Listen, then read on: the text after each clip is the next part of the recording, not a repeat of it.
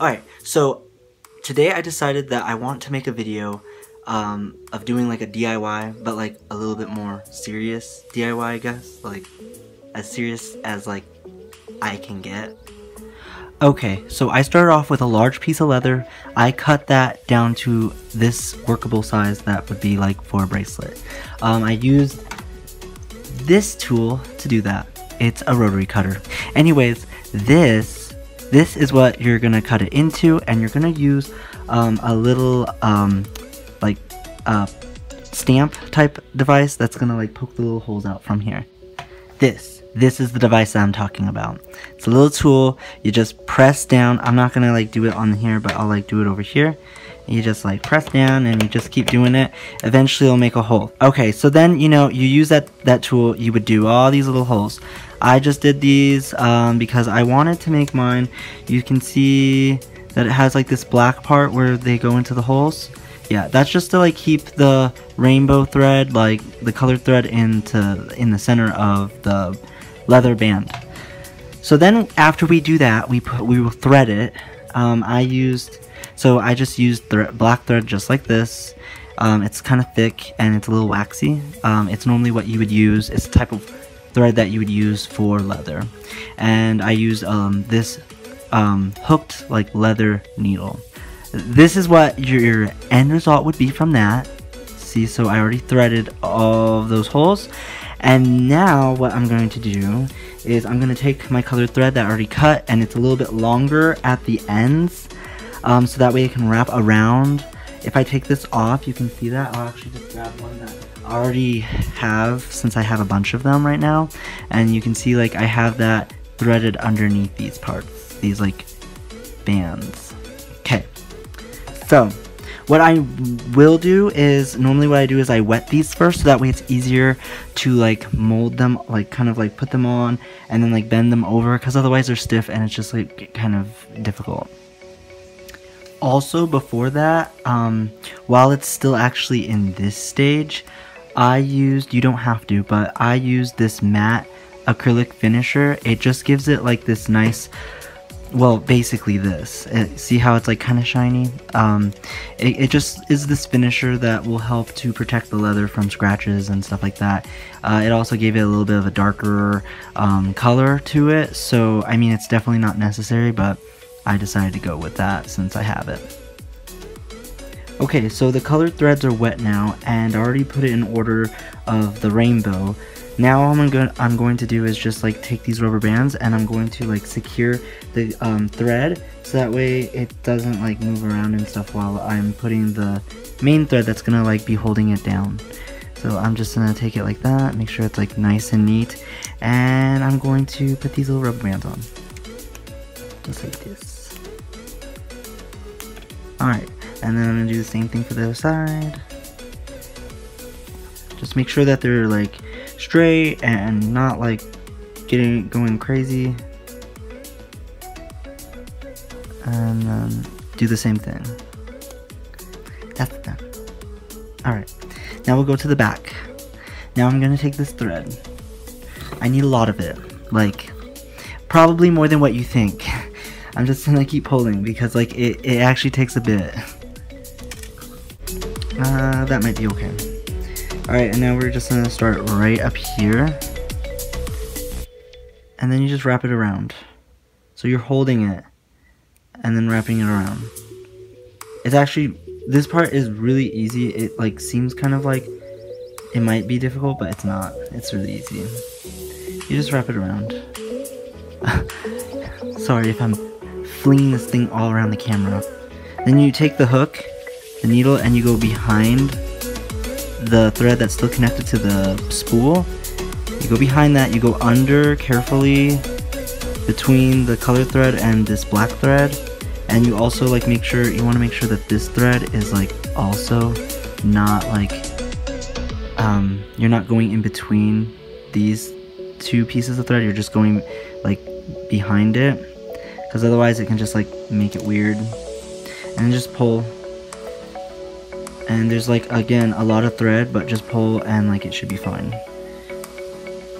And then tighten, and then now we are going to continue. So I'm going to pull this down, and stop about there, so that way it's still holding on to the thread. And then right here where the holes are at, do you see them?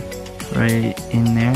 So in between there's like a little bit of space, and I'm just gonna wrap around there again, just like last time, except you don't have to do it as like insanely as many times. Like you don't have to wrap it around as many times, because it's just like, it's more decorative. I mean, it is holding it down, but like it's not as crazy as the main one. And also at the end one also has to be kind of thick. And then just tighten that.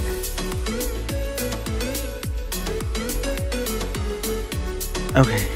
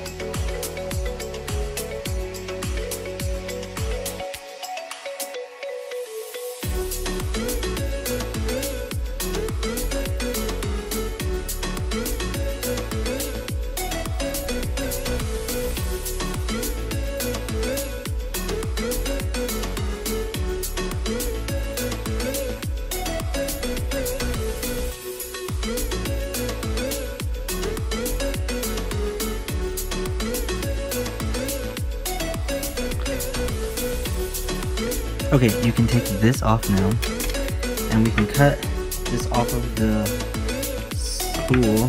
We need to like kind of fix it up a little bit. Move the color thread so that way it's in the center, because like it's still kind of, it could have gotten messed up a little bit. Mine did. You can also, and you probably should, it's just like if you have excess thread, like over here it's fine, it's actually really nice and neat, but up here it's kind of messy, and you know, it's also like poking out on the side, so just cut that. Alright, so now is pretty much the last stage. We have these two ends like crossed, and we are going to take this, like it's about 7 inches long, like separate thread. Fuck, I can't talk right now. And we're just gonna like make a tiny little loop, and now we're gonna like just put that right over the center, and then from there we are going to take the loose end, like the tail of that, and we are going to just wrap that around. Like, be careful about this part, because like you don't want to get it tangled. You want to make sure you're keeping an eye on everything, and you're just wrapping around like maybe like 3 loops at the most, okay? And so just go around, keep them loose because you're gonna have to go back through it at the end, because this is like the knot that makes it where it can like be tightened, so it's like an adjustable knot. And like my shadow is like not casting very good shadows right now, so it's like making it probably difficult for you to see. Sorry about that. I'm just gonna try to describe it as best as possible, because it's kind of hard to do this and like focus on how the camera looks. So like I just threaded the tail through the loops. I made about 3 loops. This is like the little end. We're gonna pull that at the end, but like right now I'm putting the little tail through, and then remember like the first loop that we made, I'm just gonna take that, I'm gonna grab and pull through there.